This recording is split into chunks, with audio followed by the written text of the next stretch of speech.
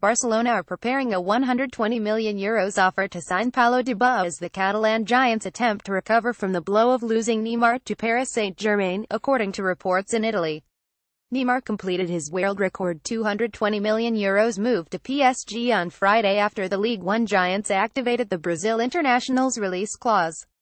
Better than Mbappé, Barcelona have chosen Ousmane Dembélé to replace Neymar. New Barcelona boss Ernesto Valverde, along with club president Josep Bartomeu, now face a major rebuilding job in the face of the 25-year-old's departure and have been linked with a host of potential replacements.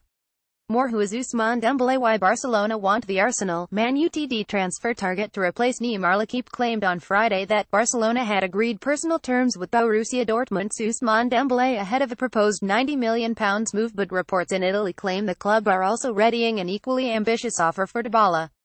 The Argentina international is said to be the preferred choice of Lionel Messi to replace one-third of the now obsolete MSN attack, which powered Barcelona to 2 league titles and a Champions League in the last 3 seasons.